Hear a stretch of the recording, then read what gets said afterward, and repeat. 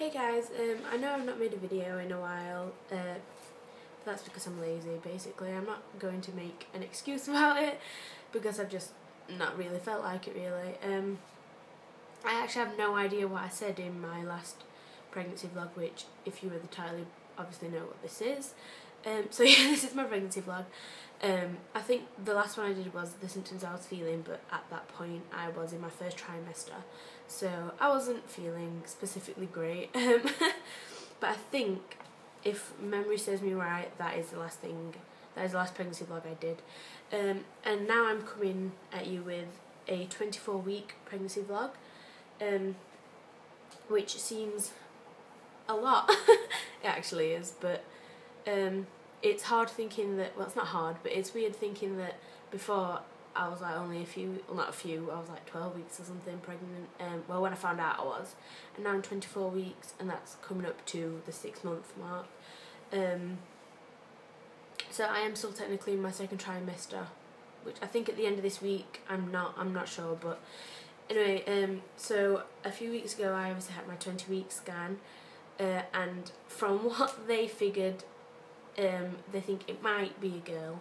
They say might because, for one, they never give 100% guarantee, because you know it could just come out a boy, could have a really tiny winky for all we know. I'm joking, but they said that they can't see any predominant male bits, so they do assume it's a girl, I guess. But at my I think it's 38 weeks, which should be my next one, I think. Don't quote me on that. I will be asking again. Still kind of hoping it's a girl because of all the pink now. But you know. So I'm going to get on. The only symptoms I'm feeling now is more being lethargic, not having any energy.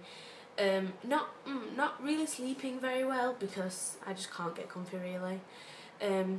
My lower back hurts a lot, and especially in the past few days, because obviously me and my mum have been wallpapering my bedroom, as you can probably see from behind.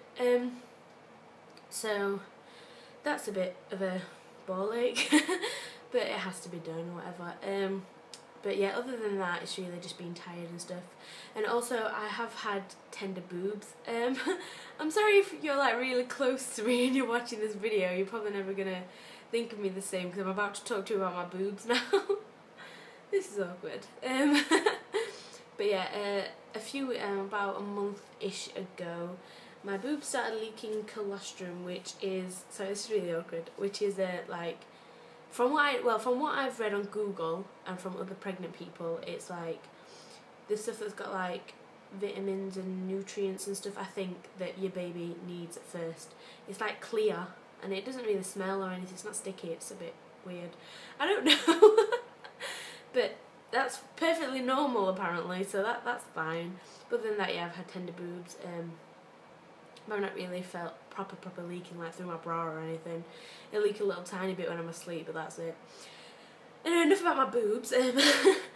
I don't think I mentioned it before because I'm not sure in the timescale of when I realised this or whatever, whether I'd already done my video, which I think I had. I did start having cravings for about 2 months, and it was milk, which is strange for me because I don't really like milk. Like, I'll obviously have it in my cereals and in my tea and everything, but I don't have it, like I wouldn't normally drink it, if you know what I mean, like just in a glass. I used to when I was younger, but then I went off it, and it's the aftertaste I think that creeps me out more than anything. But yeah, I did drink a lot of milk. I was going to like a whole 4-pint bottle thing every day maybe. So we did have a lot of milk going in and out of our house. So just plain milk though. I obviously still like milkshakes and stuff like that, but it was weird that I was like craving plain milk, and I was just drinking it constantly, which also caused me to feel, I don't know what the word is, dehydrated I think it is, because obviously I wasn't getting water because I was just drinking milk, and I was eating a little bit less because I was obviously full of milk. But now that's over, I can't really stand it drinking on its own again, which is lovely. But I'm going to this thing now where if I see something, say on Facebook, Tumblr, whatever, a picture of food, mostly, and it looks really nice to me, I will want that food, and I will have to have that food, or else I will cry. Like, I had this thing with Rice Krispie buns and stuff a few weeks ago, and I don't know why, it literally just, I think I smelled chocolate and that just came into my head or something, I'm not sure, but so I kind of had to have them, and then I was like, I ended up going to the shop and buying the stuff to make them, because I was literally sat there going, I need some Rice Krispies. But yeah, other than that, but it's like scents. Yeah, I'm really sensitive to smells now. My brothers were cooking some ribs or something, just some microwavable things, and they smelled like you know, tinned hot dogs when you cook them, and they smelled disgusting to me. I don't really like that smell anyway, but it literally made me want to throw up. But I've not been feeling sick or anything, but it was just horrendous to me. Okay, that's that, I think.